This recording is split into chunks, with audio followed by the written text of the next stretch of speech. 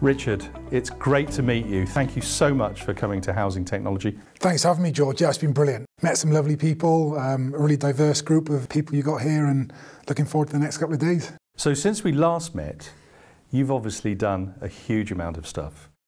Well, I'm still doing my best to avoid getting a real job, George.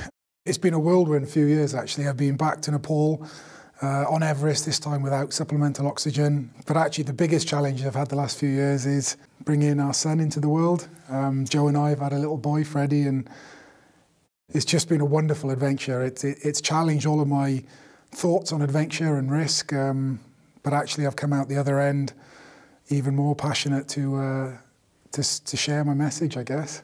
In your presentation, you said to everybody that they ought to be adventure ready. What did you mean by that? The world we live in is changing at an unprecedented speed, and the industry is uncertain. Our society is dynamic. I think having a mindset, which I refer to as the adventure mindset or an adventure mindset, to embrace the unknown with optimism, and have the courage to stretch beyond our comfort zones, I think is more important than ever. I think it's critical, if I'm being honest, and it's about being smart about developing skills that future-proof yourself, having the attitude to transfer skills from one career to another career, recruiting the right support and performance team around you, smart risk management, physical and mental health and well-being, all these components that enable me to do what I do from a performance point of view, I think can be transferred into how we choose to live our lives, and that's what I meant by being adventure ready. What would you give people in their sort of toolkit as a method, potentially, in these life-changing days that we're living in with new technological change? Whatever field or sector we're in, I think that the path to any success is through dark periods, and is through the failure, through the vulnerability, through the self-doubt. And it's only through these experiences that we are able to develop our own tools and our own coping strategies. I think, first of all, accepting or embracing the vulnerability and the self-doubt has certainly been really powerful to me. We live in a society at the moment where we're only interested in the tip of the iceberg, and through social media, through television, everything is about perfection and instant gratification, and that image, whether it's young kids in school or a senior executive, of having to be perfect and on it all the time, is really limiting. And I think through the injury that ended my career and through that really dark emotional period, that enabled me to break free from the shackles of this. And I think once I became free of being scared, it just enabled me to embrace my vulnerabilities, embrace my weaknesses, and having the confidence to accept who I am and why I am like it has actually enabled me to channel what I perceived as my biggest weakness into my biggest strength. And I'm still scared of the environments I'm performing and what I do now, but actually, instead of it being limiting, it's what drives my attention to detail, my meticulous preparation, and that in itself has underpinned my success.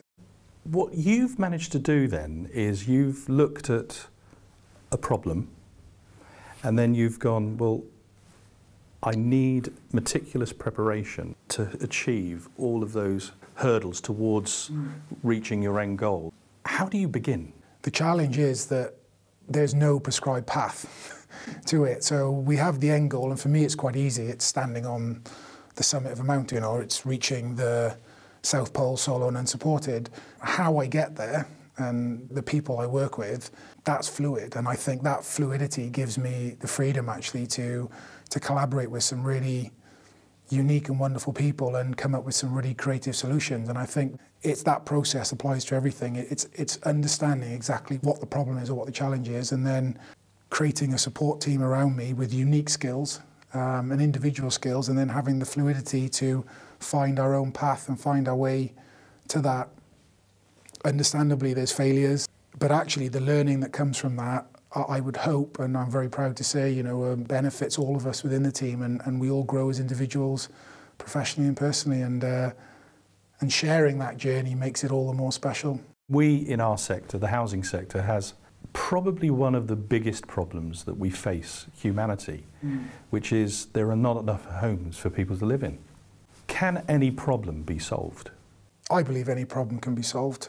The challenge, I think, is in any organisation is having the right culture to accept the vulnerability, to share the problem, to talk about the problem, and to collaboratively work together in the solution. You talked about humanity, the ability to be humanitarian and help others before you help yourself. Even, quite simply, the ability to not be perfect, or the attitude to be vulnerable and to share problems and bring people in, I think is becoming more and more challenging in industry and schools. But with more people like yourself, with more events like the Housing Tech Conference, you know, these networking events, these thought events are really important because it's an opportunity for people to, in a safe environment, talk about the things that went wrong, talk about the challenges they have, and share solutions and ideas, and actually, you know, come up with collaborative solutions. And this is a really important part of our society moving forward, you know, giving people the dignity and to have homes.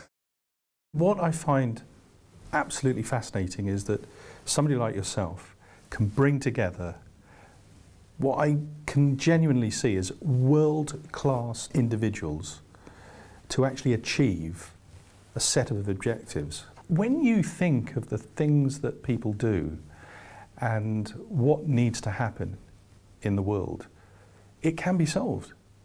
We just need what you've just described as the right individuals. It is about having a clear objective, a clear goal, a clear problem, for want of a better phrase. And then it's about aligning individuals and organisations with the right culture, the right values, and enabling people to empower their part of the project. That's been, I think, the most powerful part of the teams that I assemble. And I'm really proud, actually. It's really important that everybody on that team benefits in some way. An example would be my performance director has written research papers, and through the work that we've done, my clothing sponsors develop new fabrics.